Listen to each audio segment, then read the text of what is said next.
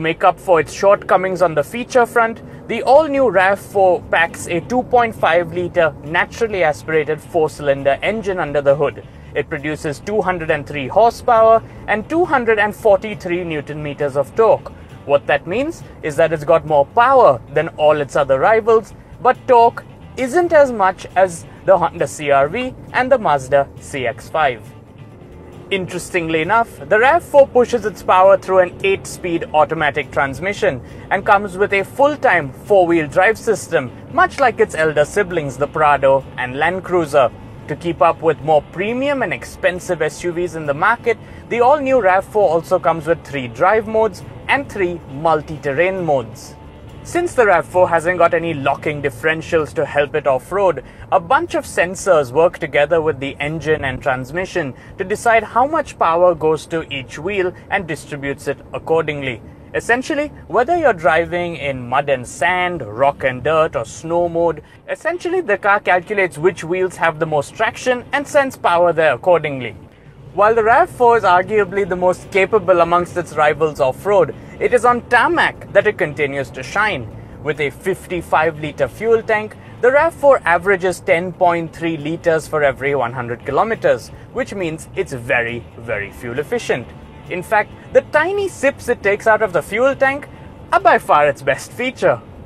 The Toyota RAV-4 has come a long way in the past 25 years and continues to be an important name in the segment that it competes in. This all-new model wears a starting price of 99,000 dirhams, with this full-option adventure trim coming in at 129,900 dirhams in the UAE. Let us know in the comments below which one of these 4 crossovers you'd like to drive home: the all-new RAV-4, the Honda CR-V, the Mazda CX-5, or the Nissan X-Trail. Thanks for watching.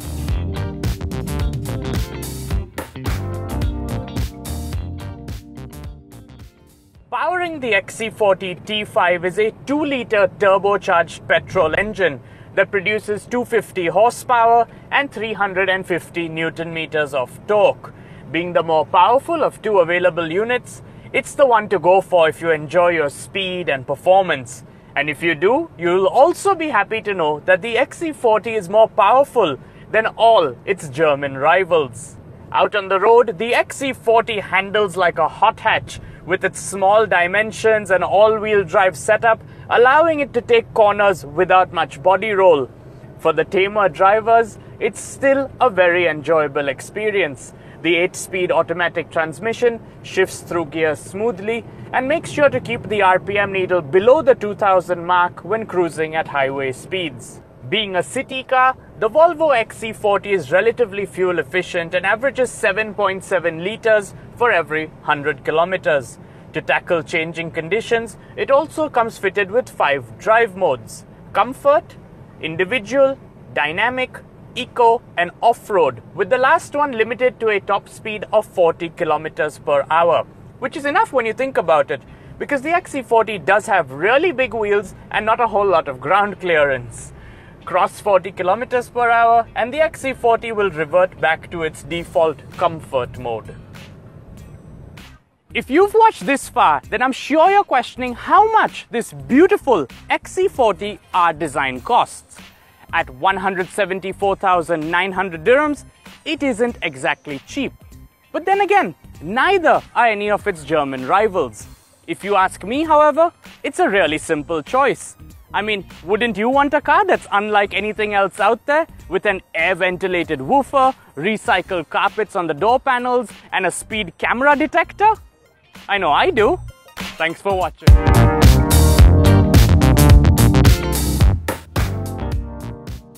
The 2-litre turbocharged engine that resides under the hood of the MGHS produces a healthy 231 horsepower and 360 Newton-meters of torque, far more than any of its Japanese rivals. Top speed stands at 210 kilometers per hour, but if driven sensibly, the HS will return an impressive 13 kilometers per litre of gasoline. Easy and comfortable to drive, the MGHS is fitted with 5 drive modes: Eco, Normal, Custom, Sport and Super Sport, the last of which is controlled from a Ferrari-style button on the steering wheel. Although the suspension is soft and does a good job of absorbing bumps in the road, you can feel the systems making changes to the mappings of the 6-speed dual-clutch transmission and the ECU. Shuffle through the modes and you will feel the HS become more responsive. It holds onto gears longer, and the ambient lighting system and instrument cluster change from a cool blue into a sporty red. For some mild off-road adventures, the HS does come fitted with a differential lock and hill descent control. Speaking of the differential lock, I should point out that the model we're testing is an all-wheel drive version, and so the function of the differential lock remains to split power perfectly 50-50 between the front and rear wheels, as opposed to the onboard computer deciding how much power goes to each wheel. Where praise for the MGHS ends, however, is when talking about its power and torque delivery, with peak power and torque coming in at 5,300 RPM and 4,000 RPM respectively, which is extremely high for a turbocharged engine. There's plenty of turbo lag, and the HS feels slow to respond when power is needed straight off the line. Wait a few seconds for the turbo to spool, and then it kicks in hard, making for a very jerky and twitchy ride. Simply said, it's best enjoyed in eco and normal mode. At 79,000 dirhams, this fully loaded MGHS makes a very strong case for itself.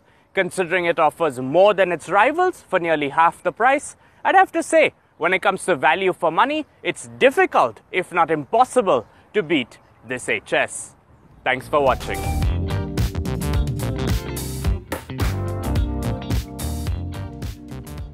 When it comes to driving a mid-size family SUV, it should have enough power, it should be comfortable to drive, and it should be relatively fuel efficient. And the Honda CR-V ticks all the boxes. The 2.4-litre 4-cylinder engine that powers the Honda CR-V produces 184 horsepower and 244 Newton-meters of torque. It pushes this power through a CVT transmission to all four corners, since we have the all-wheel drive version with us, and it averages 14.7 kilometers per litre. Being a CR-V, it is comfortable to drive with more than enough power.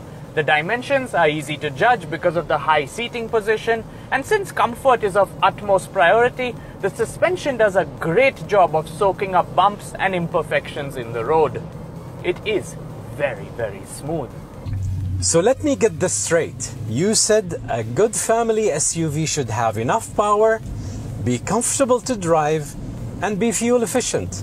Power, I have plenty of. Because you see, the Levante Trofeo's 3.8-litre twin-turbo V8 that is built by Ferrari produces 590 horsepower and 730 Newton-meters of torque, and sends all that power and torque to all four wheels. Just to be clear, that's 3 times the power in your Honda CR-V. Next, comfort. The Levante Trofeo has 3 drive modes: normal, sport, and Corsa, and it has a separate suspension sport mode that controls the air suspension, that also allows you to control the height of the car. Put it in Corsa mode, and it will comfortably reach 100 kilometers per hour in 3.9 seconds and a top speed of 304 kilometers per hour. Remember, this is an SUV we're talking about. Wow. Your last point was fuel efficiency. Who cares about fuel efficiency when you can enjoy these sounds coming from the intake and the exhaust of this gorgeous engine?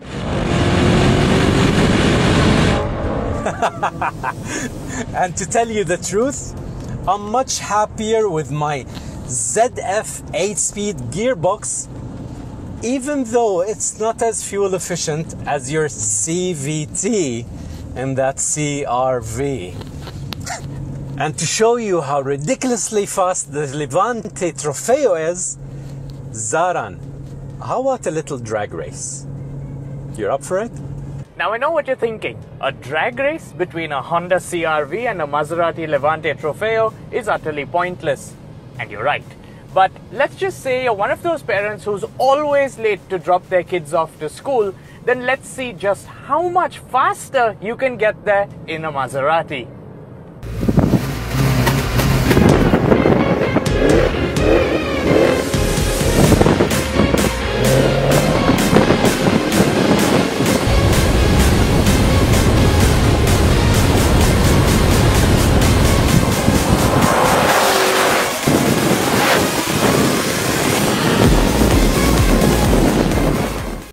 In this challenge, we have learned that the Honda CR-V is still one of the best family SUVs you can buy.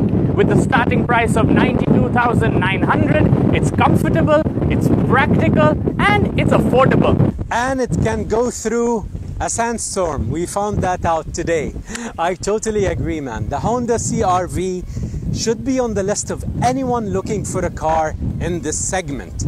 But if you want to add a lot of thrill and a lot of excitement to your family life, and you have enough budget to buy 7 Honda CR-Vs, then the Maserati Levante Trofeo should be on the top of your list. Thanks for watching, and next time I'll remember to set a budget. And I'll remember not to film this during a sandstorm. See you soon. Bye-bye.